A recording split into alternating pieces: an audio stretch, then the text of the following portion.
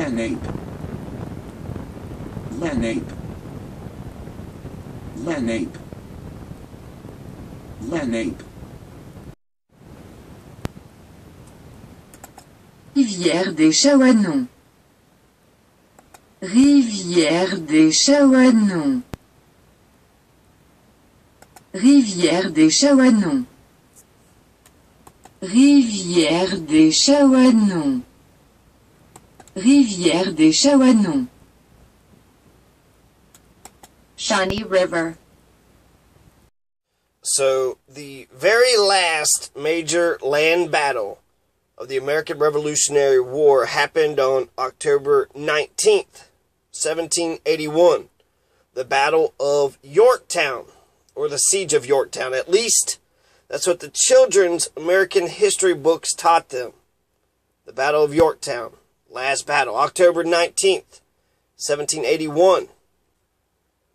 That's forgetting about the Battle of Blue Licks in 1782 with Daniel Boone in Kentucky, which was after Yorktown. Yorktown happened October 19th, 1781. Hugh McGary's defeat at the Battle of the Blue Licks happened August 19th, 1782. That's nearly a year afterwards. We're also forgetting like a whole bunch of battles. The French victory, the Battle of Sadras, the capital of Montserrat, Battle of Wamball. It's a British victory, February 1782. Here's a Spanish Patriot victory, the Battle of Roatan. British Iroquois victory, the Battle of Little Mountain. Franco-Patriot victory, Hudson Bay Expedition, Siege of Bryan Station, Patriot victory, August 15 to 17, 1782. And it says Virginia, but that's Bryan Station. Kentucky had a Bryan Station too. And the Battle of Blue Licks. So, Virginia, I guess they're saying the Virginia militia. Because Kentucky was a county of Virginia. But it was fighting Native Americans. The Battle of Blue Licks. That would be your Daniel Boone, Isaiah Boone, Hugh McGary. It's 1782. So why did they tell us that the Battle of Yorktown, the Siege of Yorktown, is the last battle if we've had at least 2-3 dozen more battles afterwards? Eventually the Treaty of Paris in 1783 ends all hostilities. The biggest defeat that I want to talk about right now is William Crawford's defeat of 1782 near the Sandusky River in northeastern Ohio, which was after October 19th, 1781. The Siege of Yorktown, the defeat of Cornwallis. So now we're going to go to Ohio, which is Miami, Shawnee, Wyandotte, Lenape. Native American, deep into Native American territory. William Crawford's defeat, 1782, happened after the American Revolution, because the American Revolution just wasn't about overthrowing British tyranny, but it was about taking the land away from Native Americans. Which is why William Crawford was pulled out of retirement by Mr. Irvine. And said, let's go on a turkey shoot. Let's go on one last expedition, one last midnight run. William Crawford started out with 500 Pennsylvania Minutemen soldiers on May 25th, 1782. And he set out to murder a bunch of Native Americans on the Sandusky River, deep in Indian territory in the Ohio country. 1 month, 2 weeks later, after this expedition by William Crawford and 500 Minutemen from Pennsylvania began, 1 month, 2 weeks later, by July 11th, 1782, William Crawford had been captured by the Lenape, by Captain Pipe, and Wingenund, or Wingenund. Wingenund? I like Wingenund better. Personally, it sounds better to me. But it could be Wingenund. Wingenund. Wingenund, or Wingenund. Is it wing or win, right? Okay, so I'll go with wing. I like wing, so until someone corrects me. Wingenund. So Wingenund, Captain Pipe, they're out there, they're fighting, and they captured William Crawford. The Delawares had secured the big captain of the invading army, a prize they were determined should not be lost, as evidenced by William Crawford being guarded from the Sandusky River to the Taimachti River by their two war chiefs, Captain Pipe and Wingenun. Common prisoners were tomahawked with little ado, but William Crawford was reserved for a much more inspiring and cathartic and terrible death. William Crawford and John Knight were taken to Wingenun's camp on June 7th, where they found 9 other prisoners. On June 11th, Hopocan, aka Captain Pipe, painted the faces of the prisoners black, the traditional sign that they were to be executed. The prisoners were marched to the Lenape, Delaware town on the Taimachti Creek near the present-day village of Crawford, Ohio. Crawford. So, seriously, I'm not making that up. They actually named the town after this fucking loser. This is where he dies. Let's name a town after him. But Frankfort was actually named after a Jewish settler who got killed, supposedly by Native Americans. Frank's Ford. Old Frank. Mr. Frank, the Jewish founder of Frankfurt. The namesake of Frankfurt. I think I'm going to say Stephen Frank. So, in the present-day village of Crawford, Ohio, they had this motherfucker burnt. 4 of Crawford's imprisoned men, the other prisoners, were killed with tomahawks, scalped along the way. When the war party stopped, the 7 remaining prisoners were made to sit with William Crawford and John Knight a short distance from the others. Lenape and Delaware women and boys killed the other 5 with tomahawks, beheading one of them. The boys scalped the victims and slapped the bloody scalps in the faces of William Crawford and his little friend, John Knight.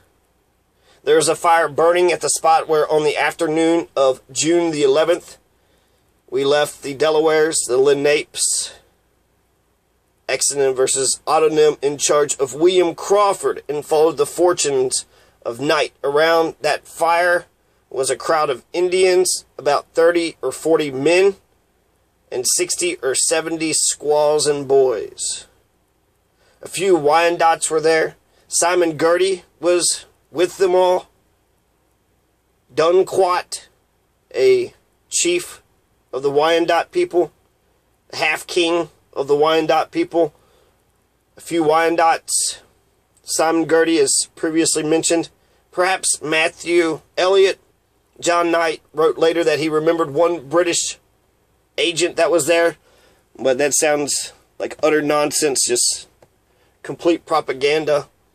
Dunquat, aka Hopocan, so Hopocan, also known as the half-king of the Wyandotte people in the Ohio country, fighting Americans in the West. Dunquat, he led a mixed band of about 200 Indians, predominantly Wyandotte and Mingo, but there are also some Shawnee and Delaware. At the siege of Fort Henry in 1777, during the war, he protected Christian Delaware people from other members of their tribe. Prejudiced against their beliefs, Half-King was particularly attentive to prevent all drunkenness, knowing that bloodshed and murder would immediately follow. Dunquat insisted on the removal of the Christian Indians from the vicinity of Sandusky, believing it to be unsafe for them to remain there. Dunquat also protected the Moravians and their converts from maltreatments when the missionaries were sent to Detroit. There, too, at the immolation spot where William Crawford is going to be burnt to a crisp, like a piece of overly burnt toast or a bundle of sticks in the middle of a fire. Charcoal, Kingsford charcoal. Kingsford, which is Kentucky made, Kentucky product, home through and through. So if you support Kentucky, buy Kingsford charcoals. I'm not a spokesperson. I'm just telling you to do it. There was Samuel Wells, the Negro boy, evidently a slave, African-American who had been captured by the Native Americans, Indians, as previously stated, and who afterward stoutly affirmed to early white settlers in the Sandusky country that his employment at the time was the holding of Simon Girty's horse. A spectator, likewise, but an unwilling and horrified one, as was John Knight, Dr. John Knight, who stood a short distance from the fire, securely bound and guarded by the rough-visaged Tutelu. So Tutelu is like, hey, John Wright, you shut your mouth. John Wright's going to escape, and he's the one that writes about this whole thing. But William Crawford does not escape. He starts praying. Lord God Almighty, whispered the mortified prisoner, have mercy on my soul. Dear God, help me to conquer my fear and bear with strength what is going to be done to me here and now. With this impassioned prayer and a grim countenance, William Crawford stared into the eyes of his tormentors. 3/4 of a mile away from Captain Pipe's house, Hopocan. Captain Pipe, Hopocan's house, 3/4 of a mile away from his house, 3/4 of a mile away from Captain Pipe's house, also known as Hopocan. Hopocan's house, the Lenape, Delaware village upon the Tymoochty River. Here, the spot where William Crawford was now to be immolated to satisfy the revengeful thirst of the Lenape, Delaware for the blood of the borderers. What was in present-day Crawford Township. No joke, Crawford Township. In Wyandotte County. I shit you not. And it was a short distance northeast from the current present-day town of Crawfordsville. So, laughing my fat ass off, right? Mic drop. My imaginary mic drop. Peace. My nigga, Obama. Obama, you my nigga. Less than a mile away from Hopocan's house, Captain Pipe's house, at about 4 o'clock in the afternoon of Tuesday, June 11th, 1782, the torture of William Crawford began. So William Crawford was stripped naked as a jaybird and ordered to sit down.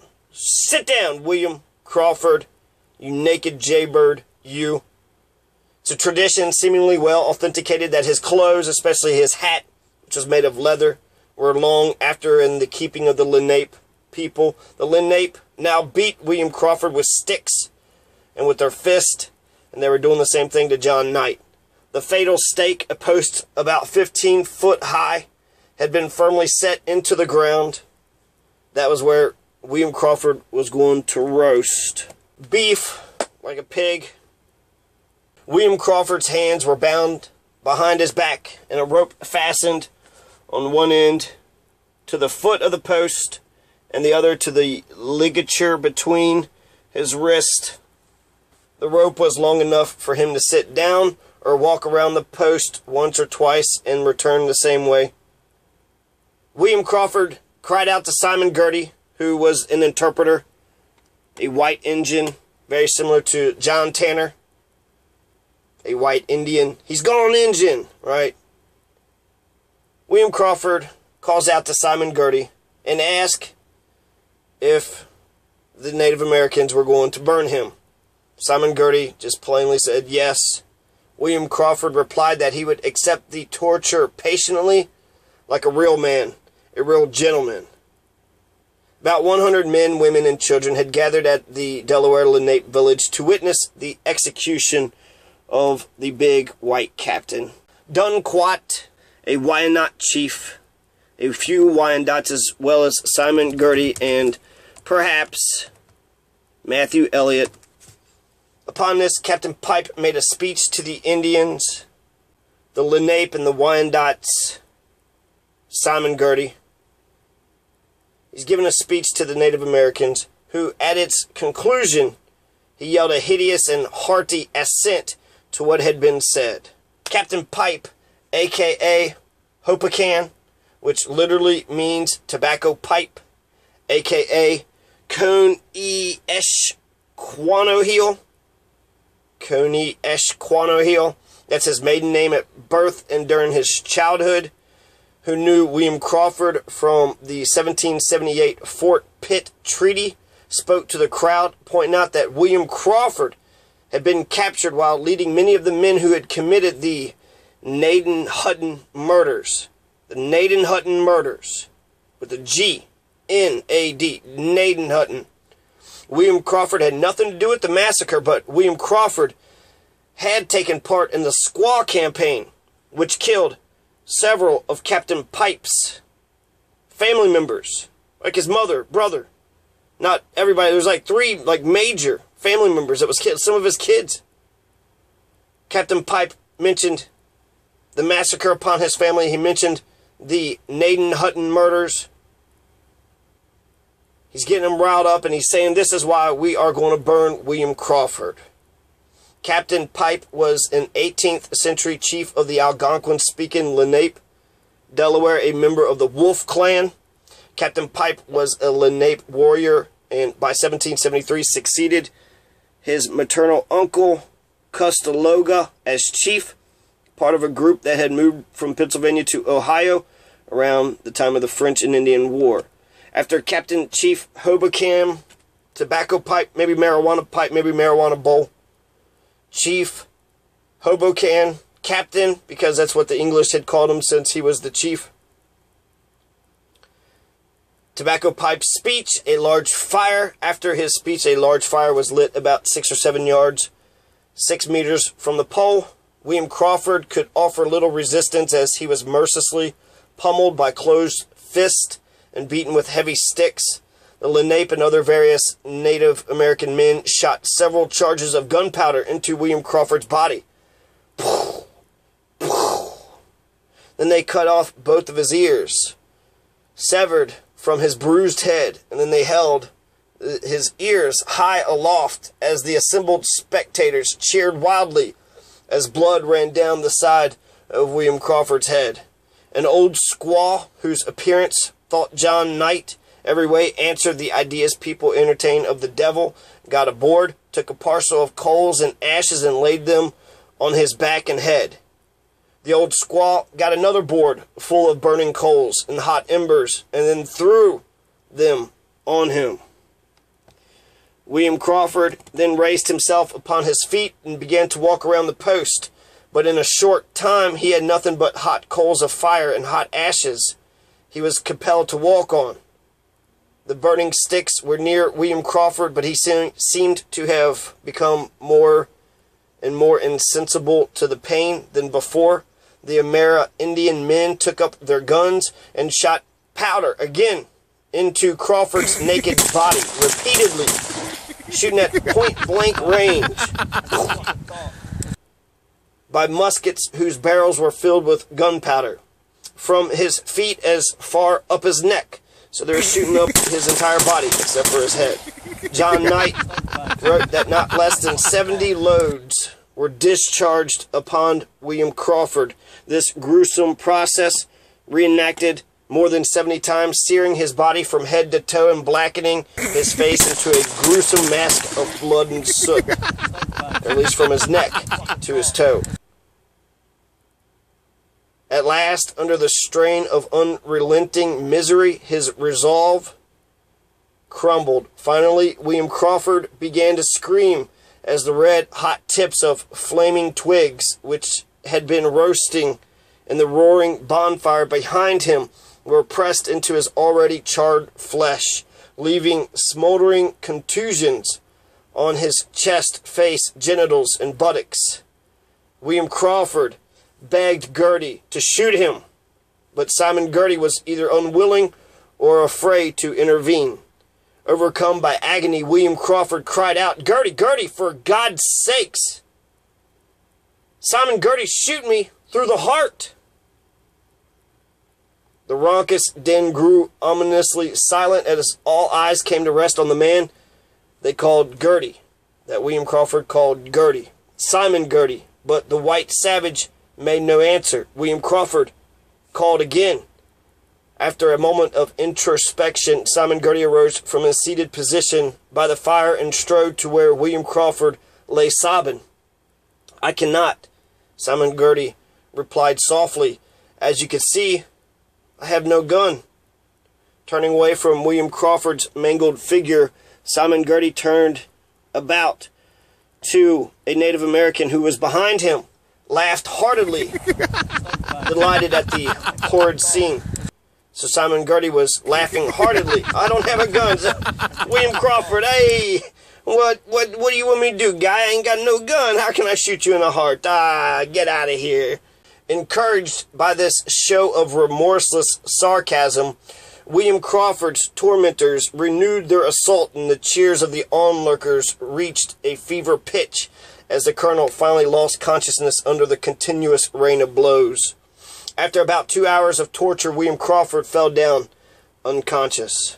As a final insult, William Crawford's sandy brown hair was savagely hacked from his skull and paraded through the frenzied throng, even as his mutilated carcass was unceremoniously hurled into the raging fire. After William Crawford was scalped, a woman poured hot coals over his head, which had revived him. He began to walk about insensibly as the torture continued. Then he lay down on his stomach. Once he went unconscious, they took his body and just chucked it into the bonfire that was lit next to him. It was a tradition long after repeated by the Lenape and Wyandotte people that William Crawford breathed his last breath at the moment that the sun went down. After he finally died, his body was burnt up completely. The Lenape then scalped him through the scalp into the face of John Knight, telling him, "Look at your great chief now." John Knight was then taken away from the dreadful scene. Rivière des Chaouanons. Rivière des Chaouanons. Rivière des Chaouanons. Rivière des Chaouanons. Rivière des Chaouanons. Shawnee River.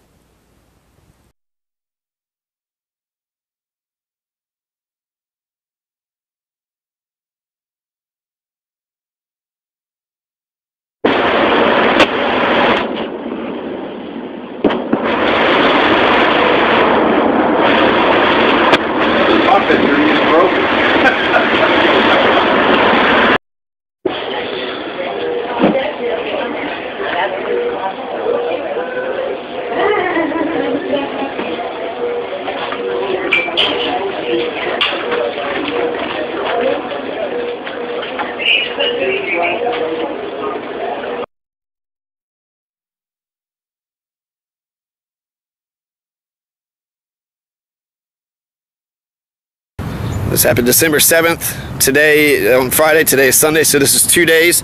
This is what I look like 2 days afterwards. I wasn't as swollen and didn't have all the black eyes as I did before. My nose was crooked and it's bleeding all over the place, but it wasn't like this puffy. It didn't have the black eyes like this, and you know, it wasn't. I think it kind of looks worse now. They didn't want to reset it there because they said if we're going to have reconstructive surgery, just might as well go ahead and do it all, you know, in one shot. When it's swollen, sometimes you reset the nose and it doesn't go in the right place. It's hard to tell because, you know, it's swollen, so they want to wait for the swelling to go down. Yeah, I mean, that's the most of it.